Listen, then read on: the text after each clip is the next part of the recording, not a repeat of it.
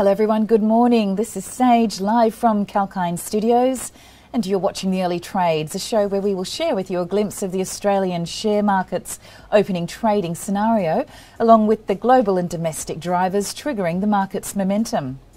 And in our first segment of the show today, we'll look at how the early morning trades panned out, taking cues from Wall Street's action overnight.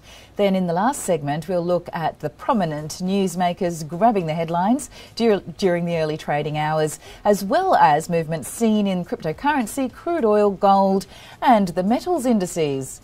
So despite Wall Street closing on a positive note, the Australian share market is trading in the red during the opening trade on Thursday. The Australian benchmark index ASX 200 dropped 40.60 points or 0.54% to 7,491.30 after closing 0.4% higher on Wednesday.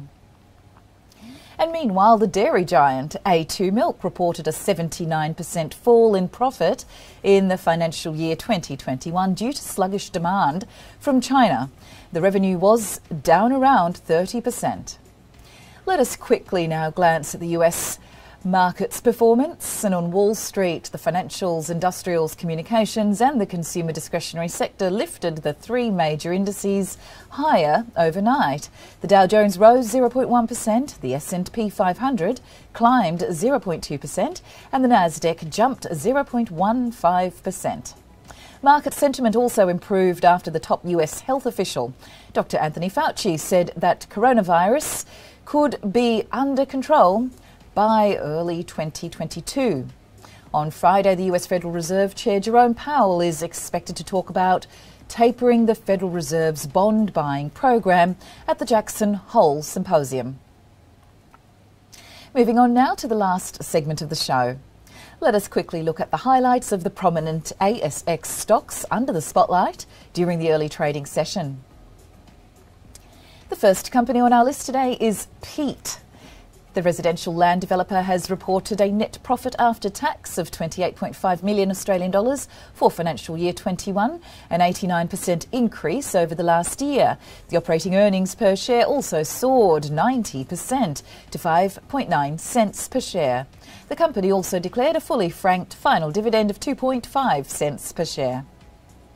Next up is Hansen Technologies. The customer information systems, billing software and data management systems developer has extended its exclusivity period with BGH Capital till 10th September 2021, which was due to finish on the 25th of August. The reason to extend the period was that the bidder asked for more time to complete due diligence. Let's move on now to the biggest independent coal miner in Australia, Whitehaven Coal, who reported a net loss of 543 million Australian dollars for financial year 21. Despite the soaring coal prices, the revenue also fell 9.6% to 1.56 billion Australian dollars. The company incurred significant expenses of around 650 million Australian dollars regarding asset impairments. And meanwhile, the information technology company Dicker Data has recorded a 9.2% jump in the financial year 21 net profit to 32.1 million Australian dollars on the back of a 6.3% jump in the revenue to 1.07 billion Australian dollars in the second half of financial year 21. The company's earnings per share stood at 18.6 cents per share. And lastly, automotive retail group Eagers Automotive statutory net profit grew multifold to 202.3 million Australian dollars for the half year ended 30th June from 11.8 million Australian dollars in the previous period. The company announced an interim dividend of 20 cents per share and a special dividend of 8.4 cents per share. And it's time for a small break now, but please do stay tuned on 𝐊𝐴𝐴 TV for more trending updates.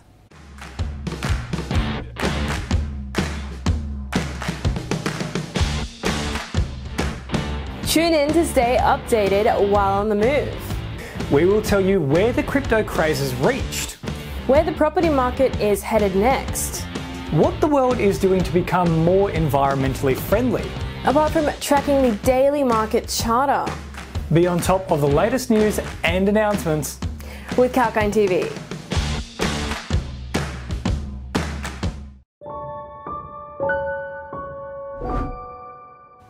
Welcome back, I'm Sage and you're watching 𝐊𝐴𝐴 TV. Let us now take a look at more of those trending updates from the ASX.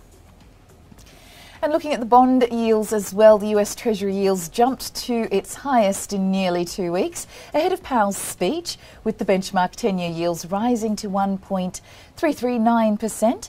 On the other hand, in the currency space, the dollar index fell 0.081%. And meanwhile, the crude oil prices surged over 1% on Wednesday after the US government's data revealed that the fuel demand reached its highest levels since the pandemic started. While the Brent crude rose 1.7%, WTI rose 1.2%. And the energy stocks such as Woodside Petroleum was trading lower during the early trades, whereas Santos edged lower too on Thursday. And looking at the futures and commodities space, the price of the yellow metal fell more than 1% as investors eyed the Jackson Hole Symposium. Spot gold fell 0.6%. Gold futures settled down 1%. And the ASX-listed gold stocks such as St Barbara was seen in the red during the early trading session, whereas Newcrest Mining was also trading lower on Thursday. And meanwhile, the benchmark copper on the London Metal Exchange was down 0.1%. And thank you for joining us on that report. But that's all for now in the early morning trades. Stay tuned to 𝐊𝐴𝐴 TV as we have many more shows lined up for you for sharing live updates across the economy, markets and sectors. This is Sage signing off.